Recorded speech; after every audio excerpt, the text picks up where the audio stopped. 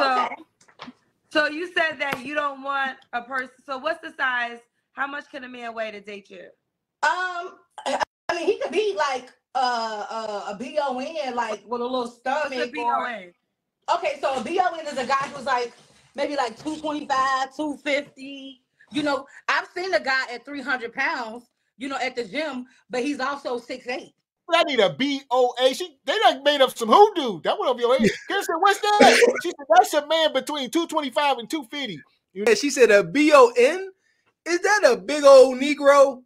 That's what she said, a BON. I said, no, that's the only thing I said, is BON a big old Negro?